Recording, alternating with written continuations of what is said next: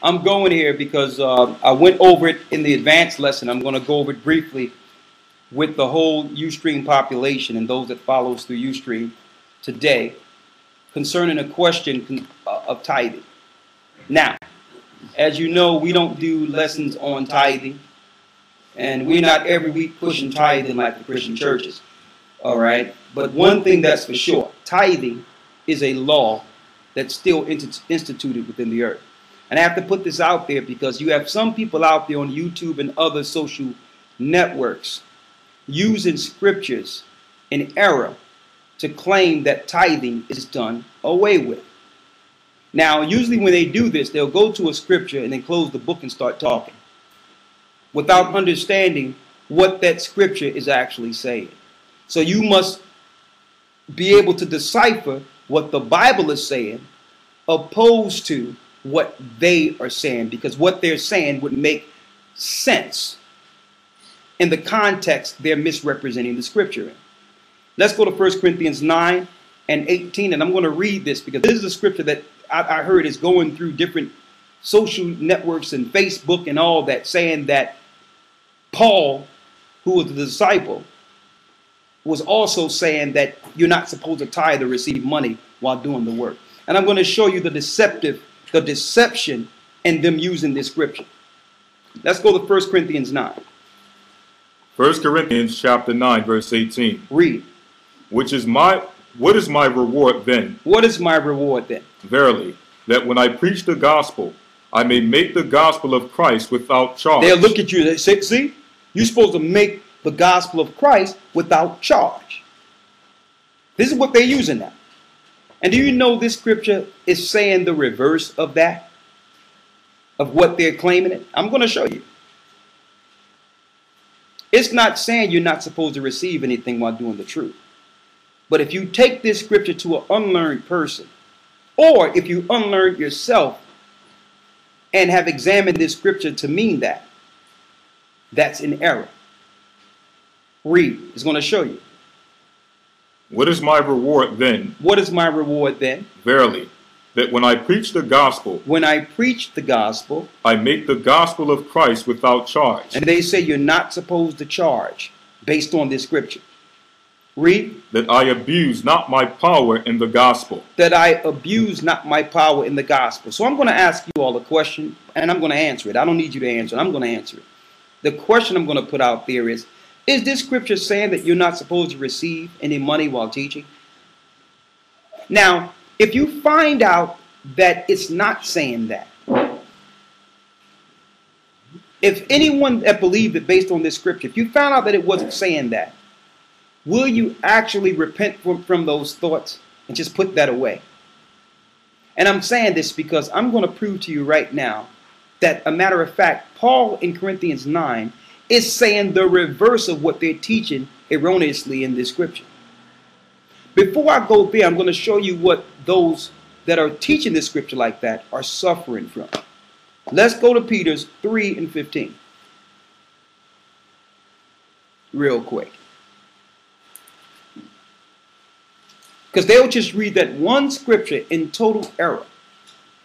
But I'm going to set the record straight so that you'll know what the scripture said. Read it. 2 Peter chapter 3, verse 15. Read. And account that the long suffering of our Lord is salvation. Is salvation. Read. Even as our beloved brother Paul. Paul, who wrote the book of Corinth, he sent those letters to the elders of the church. Read. Also according to the wisdom given unto him, have written unto you. Put that down. Read it. Verse 16. Read it. As in all his epistles, speaking in them of those things, or these things, in which are some things hard to be understood. Some things are what? Hard to be understood. So you have to realize some letters of Paul are hard to be understood for some, and we're going to show you who. Read. Which they that are unlearned. They which are unlearned. And unstable rest. And unstable, so they're unstable scripturally. So they'll look at that scripture and don't even know the context of it, but they'll just make YouTube sites and everything saying you're not supposed to have the gospel with charge.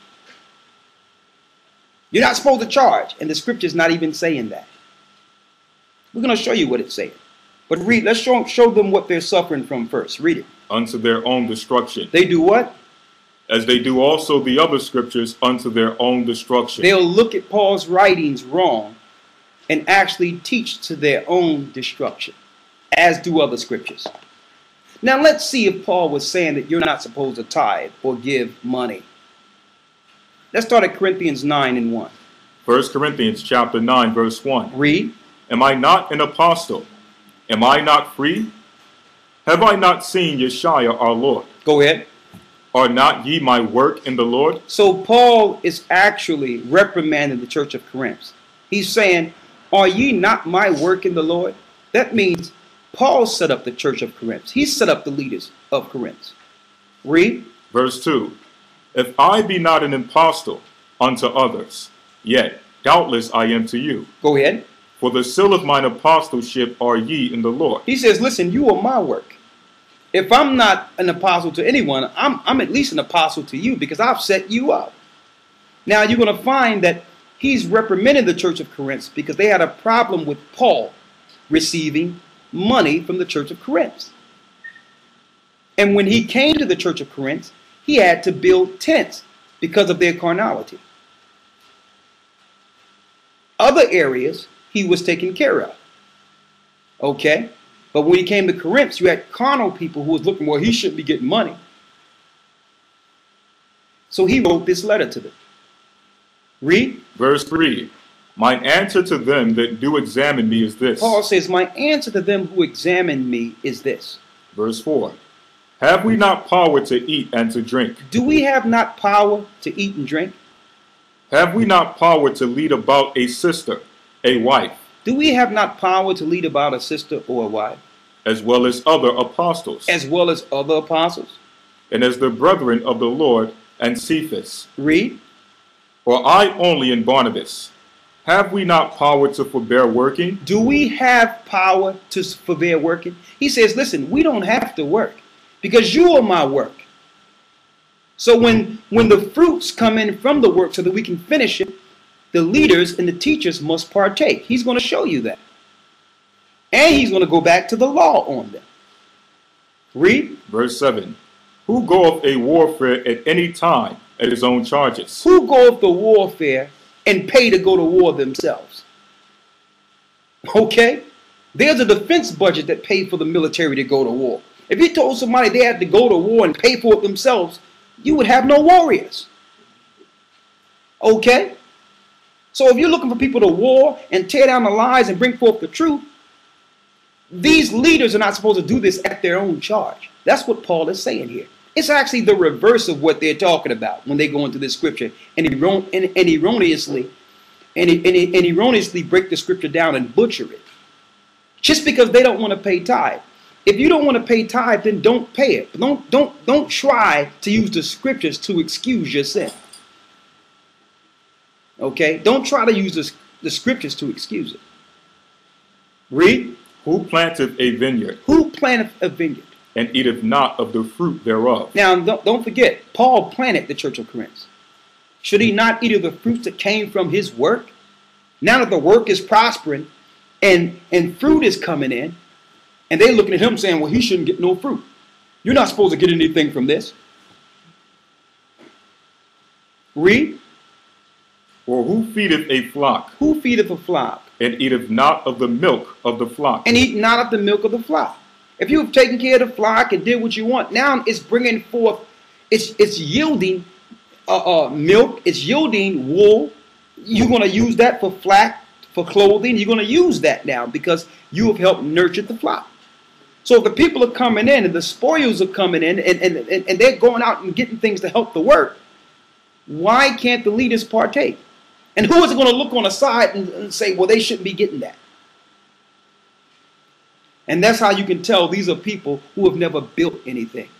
You cannot build anything without a treasure in place. And no one in any church can set up a treasure without the law of the 10% which the Most High instituted before Levi. That's the financial base. That's the minimum that's supposed to be given.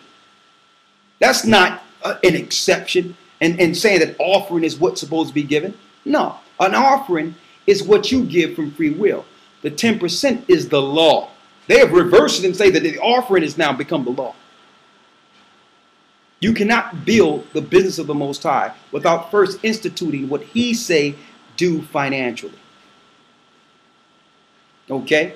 Read. Verse 8.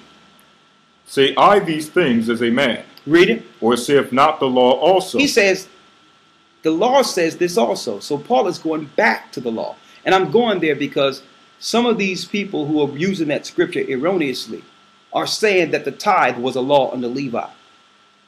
That's how you know that they have no idea and they're young according to the scriptures and can't really understand the scriptures. And they link to Peter's 3 and 15. They're unlearned. The law of tithing started well before Levi. The law of tithing started in Abraham, paying 10% to Melchizedek. It was reinforced when we came out of Egypt, and that same law was given to the Levitical priesthood. And don't forget, Christ came after the order of not Levi, Hebrews 7, but the order of Melchizedek. So now that 10% moves from the Levites to those that are under Christ. See? Finish reading so we can show you where they're erring in that particular scripture though at. Verse 9. Read. For it is written in the law of Moses. It's written in the law of Moses. Thou shalt not muzzle the ox, or the mouth of the ox that treadeth out the corn. How can you muzzle the ox that tread the corn? That means if someone is working in the vineyard and therefore the fruits are coming in, how can you muzzle the one who's doing the work? That's like having an ox pulling a plow in a cornfield and muzzling it where it can't eat. If it don't eat, then it ain't going to plow. So this is actually saying the reverse of what they're going to this scripture for. And I think they go to this scripture erroneously, but the Most High have them go there and probably have hopes of them reading the whole chapter and understanding that they're wrong. Read. Doeth the Most High take care for oxen? Do the Most High take care of oxen? Read. Verse 10. Or saith he it altogether for our sakes? For our sakes, no doubt, this is written. Go ahead. That he that ploweth should plow in hope. He that ploweth should plow in hope. And that he that thresheth in hope should be partaker of his hope. And if you're threshing in hope, you have to be partakers of the hope. Read. Verse 11. If we have sown unto you spiritual things. Paul says, if we have sown unto you spiritual things. It is a great thing if we shall reap your carnal things. It is a great thing that we shall reap your carnal things. Read. Verse 12. If others be partakers of this power over you. If others be partakers of this power over you, that means other people are taxing you and you're not saying anything against it. Are not we rather? Are not we rather? You have people saying, well, listen, they shouldn't be getting 10%. Well, they'll pay Uncle Sam 40% and don't say anything. When the government haven't sold anything spiritual into you. Read. Nevertheless. Nevertheless. We have not used this power. Paul says we have not used this power. But suffer all things. They suffered all things. Not because they wanted to. Because the church of Corinth was carnal. The other areas were set up, made sure Paul was taken care of according to the law. Read. Lest we should hinder the gospel of Christ. Lest we should hinder the gospel of Christ. Why? Because these brothers so focused on Paul, they wouldn't do the work. So he said, listen, I don't want anything from y'all. And Paul still taught it. When you read the gospel, read the epistles, it shows you that Paul would build tents every time he went to Corinth. So that they don't be looking at the money.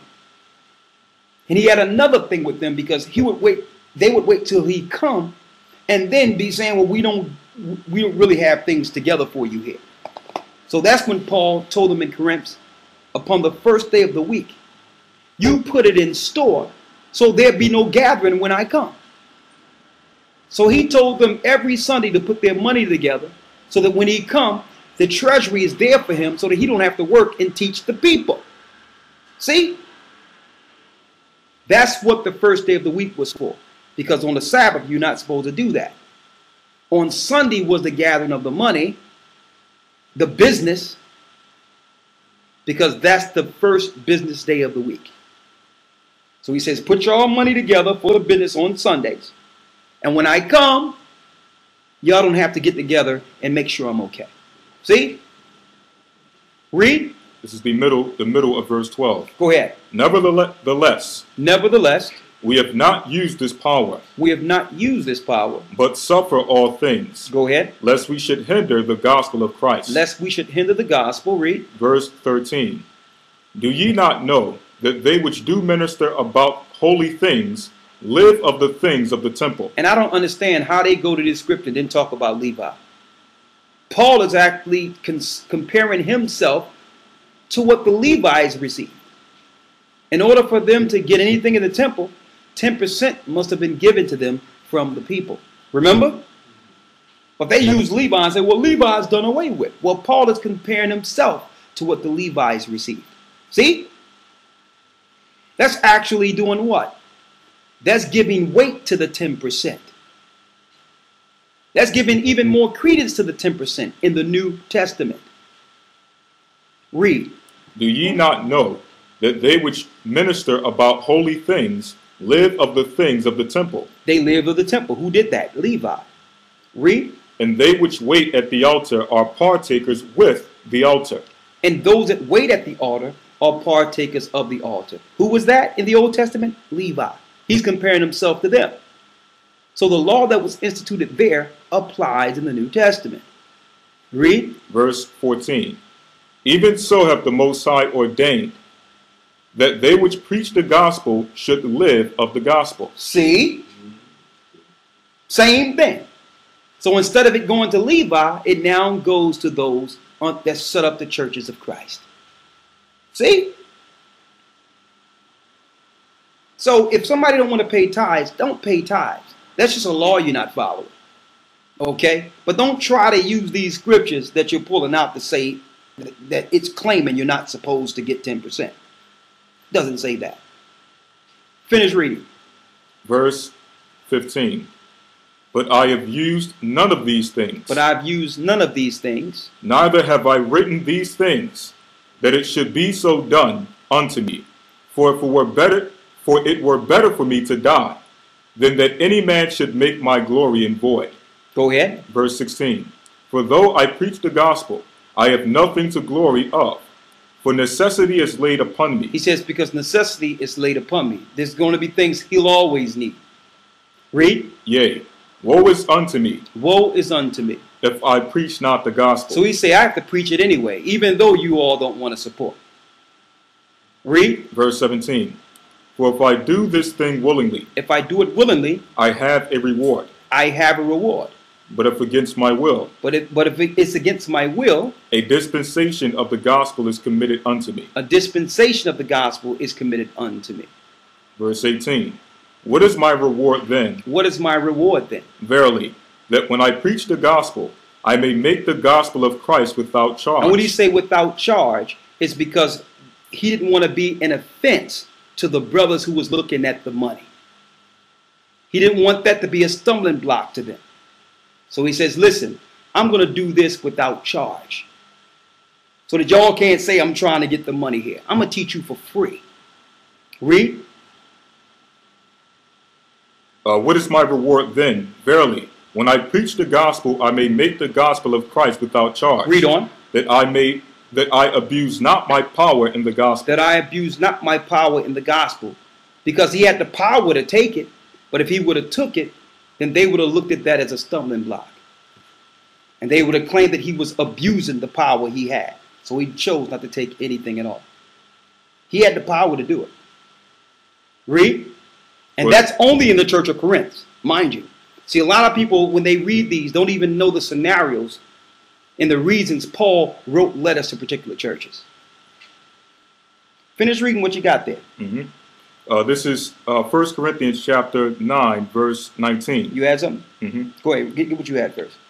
This is 2 Corinthians 11 and 8. They show that the other church is paid. Read it. Mm-hmm. It says, 1 Corinthians 11, 7 through 8. Have I committed an offense in abasing myself that ye may be exalted, because I have have preached to you the gospel of God freely.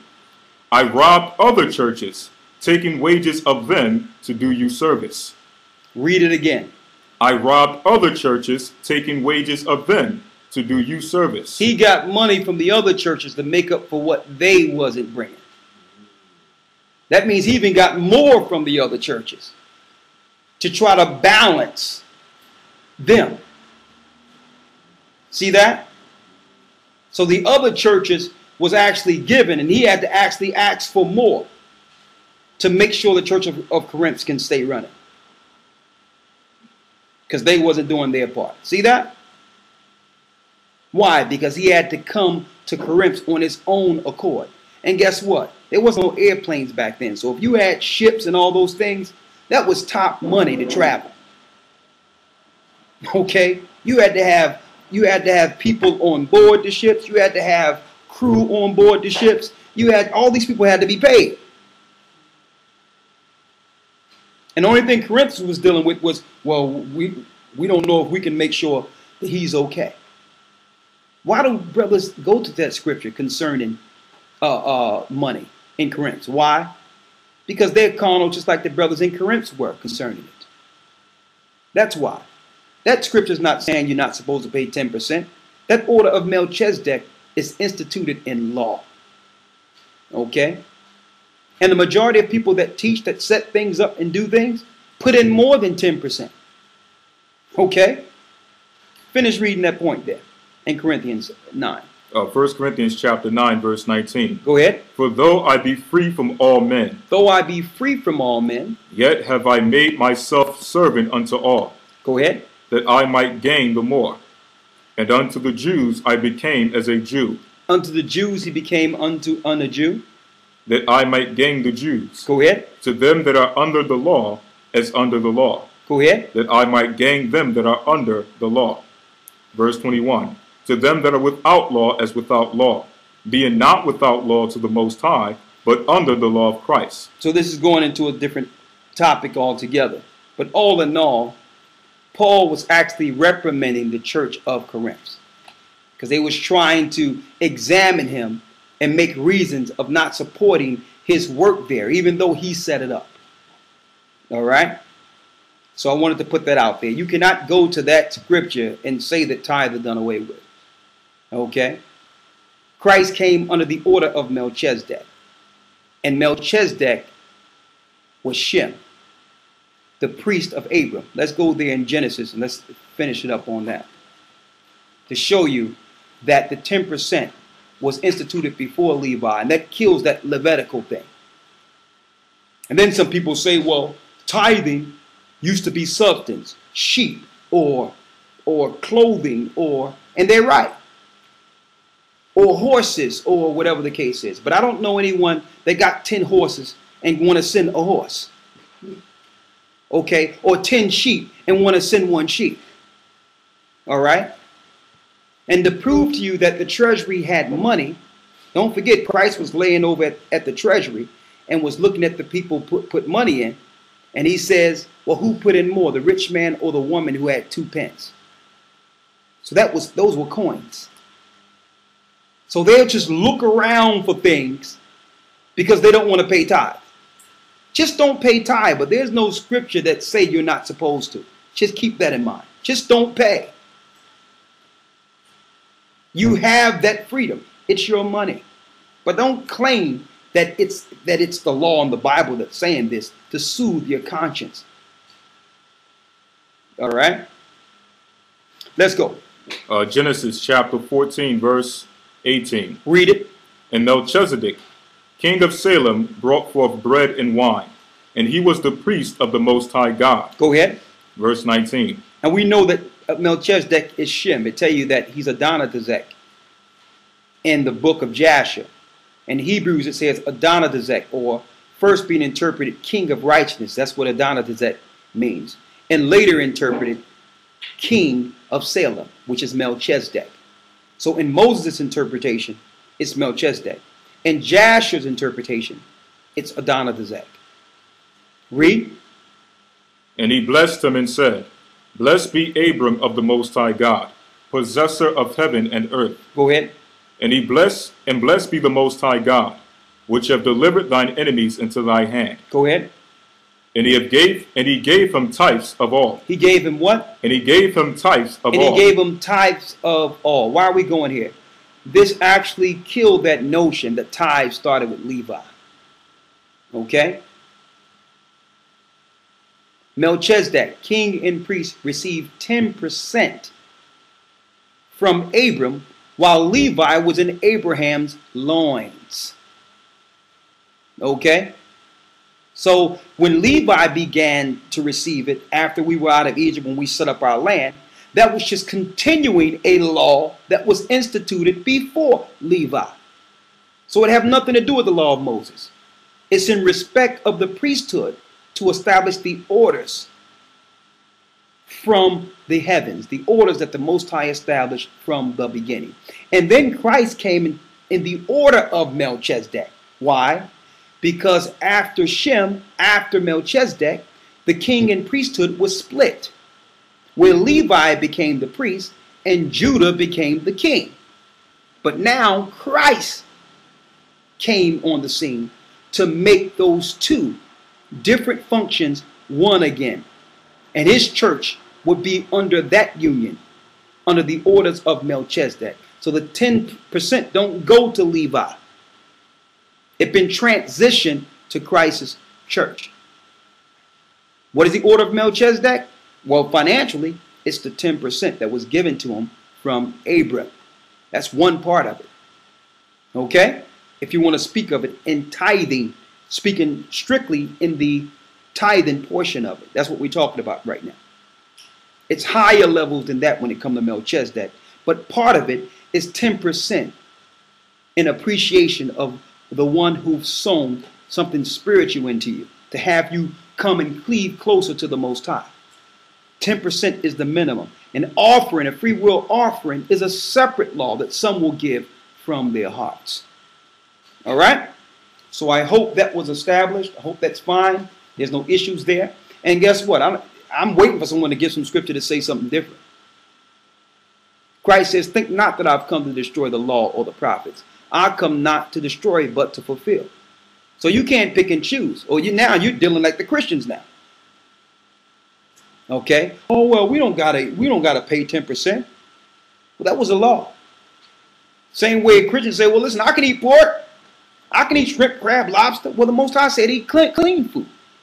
And then they'll try to use scriptures to give some type level of credence to their sin. Okay?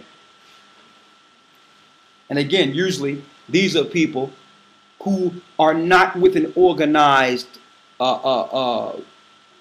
growth or productive movement. These are just people by themselves someplace who really don't want to see anything happen. Because why? Money is a defense. In order to build something, you do need the finances to build it, to travel, to do the things that need to be done to finish. All right? So I wanted to put that out there. All right.